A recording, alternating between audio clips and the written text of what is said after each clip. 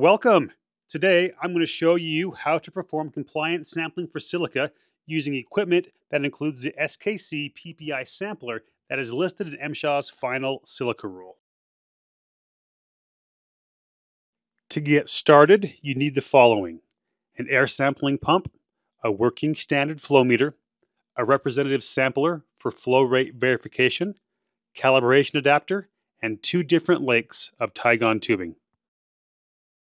First, I'll show you how to perform a flow rate verification and prepare the sampler you will need for sampling. Next, we'll create a sampling train and place it on a worker properly. Then, we'll perform a post-sampling flow rate verification. And finally, we'll prepare the sampler for shipment to a laboratory for analysis.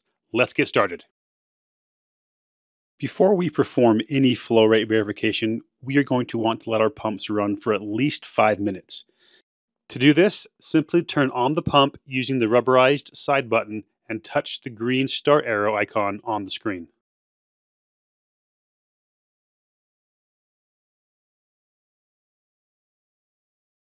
Once the pump has run for 5 minutes, go ahead and touch the stop icon on the pump. While the pump is running for 5 minutes, now is a great time to prepare our PPIs for sampling in the field. Locate the bag containing the PPI and remove its contents.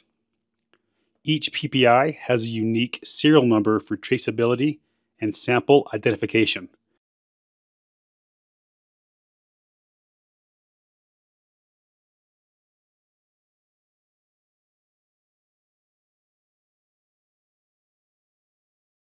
Go ahead and record the sampling PPI serial number on the provided label and affix it to the back of the PPI.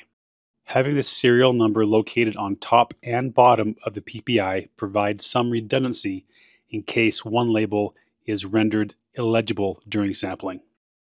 Now that we have equilibrated our sampling pump and prepared our PPI for sampling, we're going to verify the pump's flow rate against a working standard flow meter, according to best practice.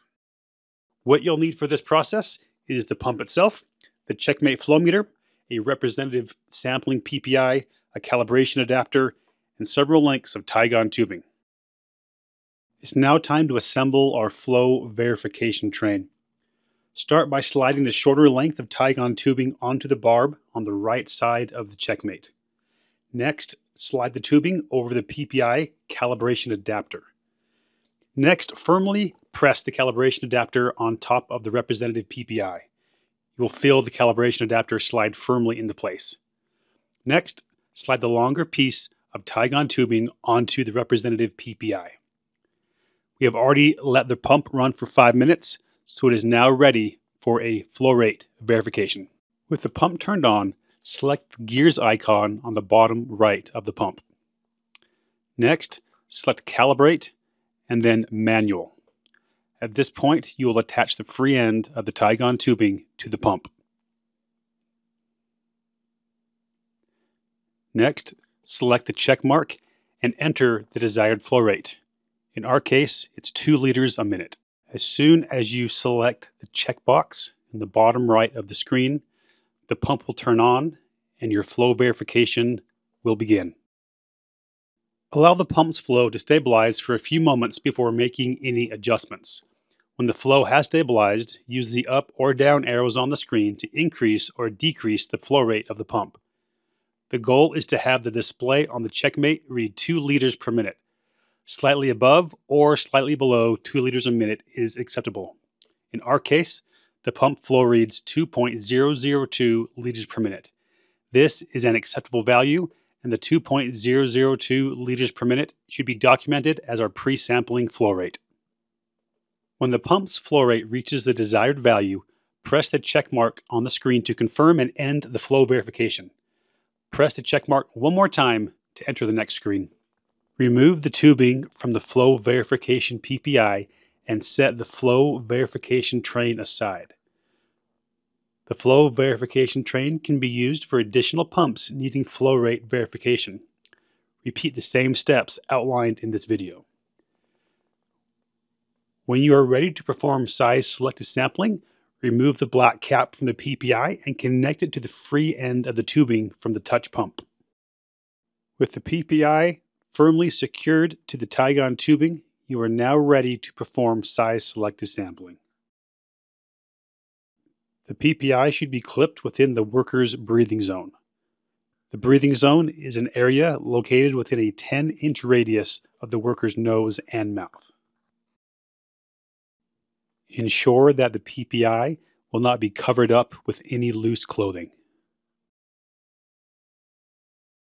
Before turning on the pump, ensure that any loose tubing is secured and the pump is in a safe and secure location.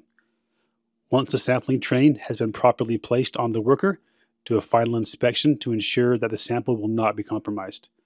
Like in this example, we are making sure that when the worker is seated, the hose will not be kinked and the pump is not in his way. At this point, you are now ready to press the pump start button and begin sampling. Take note of the time and document it as a sample start time.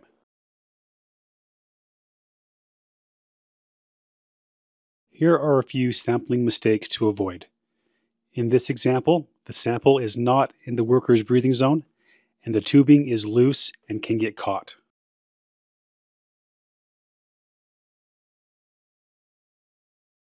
Not only is having unsecured tubing not a good idea for sampling, it can create an unsafe work environment. If the tubing is snagged, it can forcefully remove the PPI from the breathing zone, which may compromise the sample, and make sure the tubing is secured and out of the way. Once you have completed your full shift sample with the PPI, it is now time for a post-sampling flow rate verification. Turn on the Checkmate flow meter to prepare for flow verification. Before removing the sampling PPI from the tubing, place the included sticker over the 4 orifices. Once the sticker is applied, gently remove the tubing from the sampling PPI and replace the black vinyl cap. Set this PPI aside for now.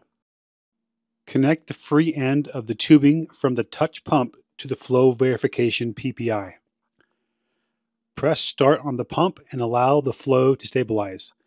Once the flow is stabilized, take note of the flow rate and document it as post-sampling flow rate.